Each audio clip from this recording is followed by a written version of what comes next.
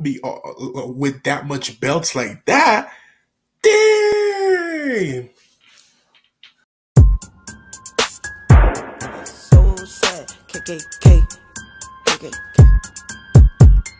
Young nigga, I got old cash, spazzing on they ass. I got Prada on my whole ass. What's going on, guys? It's your man C to the J to the C. Y'all already know how I be, and welcome back to my channel. Y'all know how I do.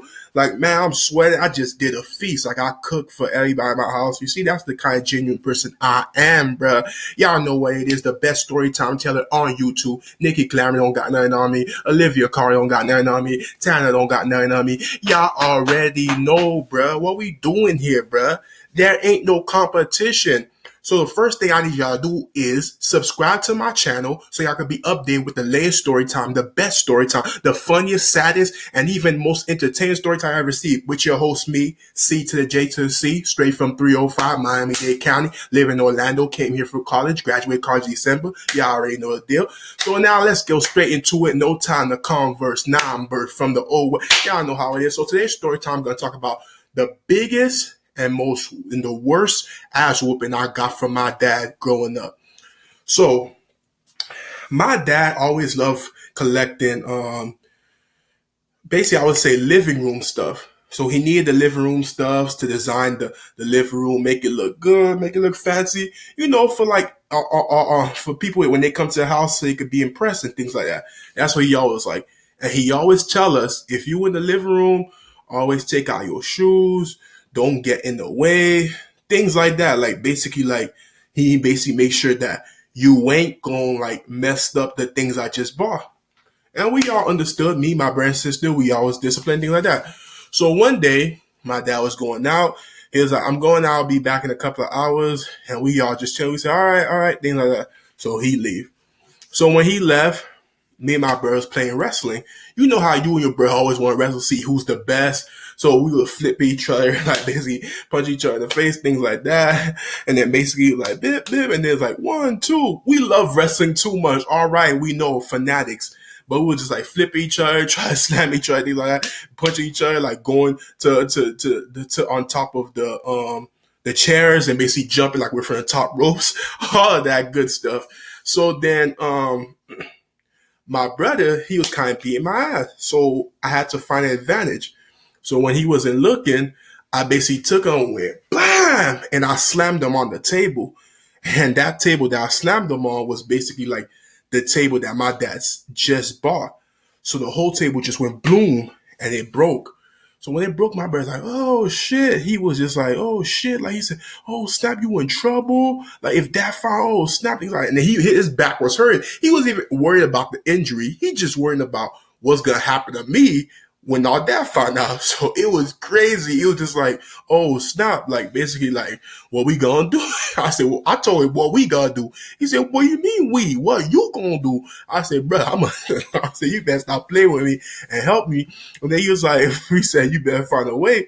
So basically like, yeah, like I'm panicking. Dad comes in the hour. I had to think fast. I told my sister, oh, can you say one of your friends came over and basically messed it up? She said, you ain't gonna lie about my friends. My friends don't deserve it. So all that shit, things like that. And I told my sister, you always want to have their back. Like the one time I need you, you can't have your brother back. She's like, that's your problem. You gotta fix it.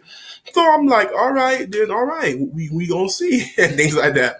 So I'm in my room, like panicking. My brother, like his dumb ass, like on his phone, like like that's none of his business. And I'm like, all right. So dad came. My dad opened the door. First thing we heard, like, what the hell is this? He was like, what? What? And he said, what the hell is this? And then my hand was like, oh shit. And then he said, C.J. And he said, my brother named Mercelin, get your asses in the living room. And then we was like, oh shit. And then we got here. He said, who broke this? And then my brother and sister looking at me like, you better tell the truth, things like that. And I said, Dad, I'm gonna tell you the truth. And he said, what? He said, I know you always tell the truth. What happened here? I'm like, Mercilin broke it. I said, my brother broke it. And then he's like, what? My brother, like, what? He broke it. He broke it. And my brother and my dad was like, who broke it then? Who broke it then? And I'm like, chill, everybody. Like he broke it. And so like he keep on lying. And my sister was like this, no, don't even lie like that. And my dad said, who you talking about? Who's lying? And then basically my brother said, it was him. I said, no, it was him. I swear it was him. I was in my room. He broke it. And he told us to lie for him. All of that stuff. Bruh, I wasn't gonna get no ass with for nobody. And then basically it was just like back and forth, blah, blah, blah, blah, all that stuff. So then when my dad had enough, he said, that's it. And he told my old brother, he told my brother, you the oldest, you gotta make sure shit like that don't happen. And he said, so now go get the belt.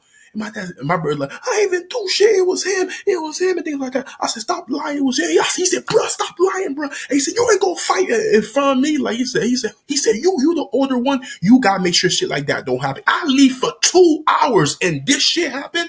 And I was and stuff like that. So me, I basically went to go get the belt and I was like, here.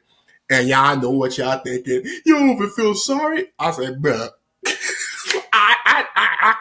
I couldn't help myself. Like, I'm not trying to get the ass whooping I could imagine my dad come up with for breaking that table. Because that table nearly cost like $100 in cash.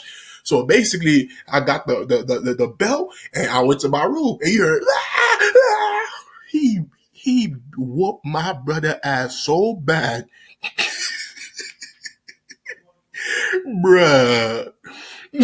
Like, they ought to do arcs, like story arcs on how bad he whooped my brother. There was part 1, 2, and 3. Like, bruh, I was in my room like, he said it wasn't me. And I'm like, it wasn't me. Like, bruh, in my room, and like chilling. So then, you know, when you sleep with a guilty conscience, I don't know how about Sonny. I'm like in my room, like, damn, he really got ass whooping. My brother didn't say shit to me. He was like in his bed, and I could tell he was pissed. So then the next day came. You don't see the broken table no more. I think my dad threw it outside or something like that. My sister, when we were going to school, he said, you green for that. Like, I wouldn't expect that from you. Like, how could you let that happen? Things like that. I'm like, man, I said, y'all know, and things like that. Come on, man. And then he's like, for you to let that happen, like, what the hell, bro? Like, nah, you something else for that. I'm like, man, things like that. Like, I didn't care.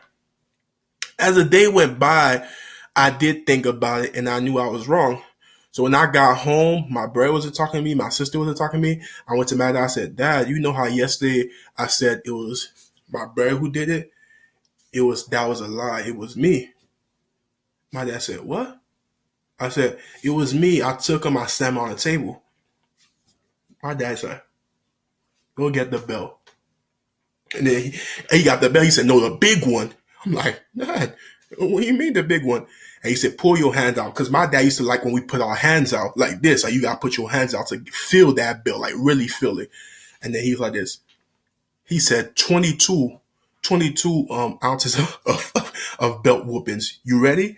And I was like this. He acted like he was going to go for my hand. My dad took my body. He went, wash. Wow, he was whooping me like you thought slavery whoopings was bad. He whooped the blackness out of me. Then the blackness came back. Y'all see I'm black. But like, damn, like my dad whooped me.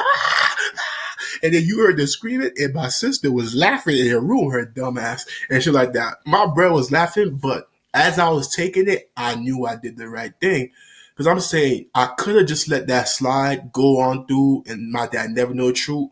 But I feel like him knowing the truth makes it better and we can move on with that. So I had a clear conscience. It was good that way. And yeah, man, like my dad whooped it. Bruh, I was shivering for the whole sleep. I couldn't even sleep that night. It was a bad whoop. I still got marks from that day, bruh. Y'all just don't want to know. But it was crazy. I learned my lesson.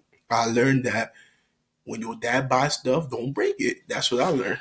But all right, man, it's your man C.J.C. And remember, like I always say, bruh, like, subscribe, and comment. Don't just like some of y'all just like, man. Like, subscribe, and then comment. And y'all know, just do your thing. Always stay chill, always stay cool. It's your man C.J.C. And I'm out. Be breezy.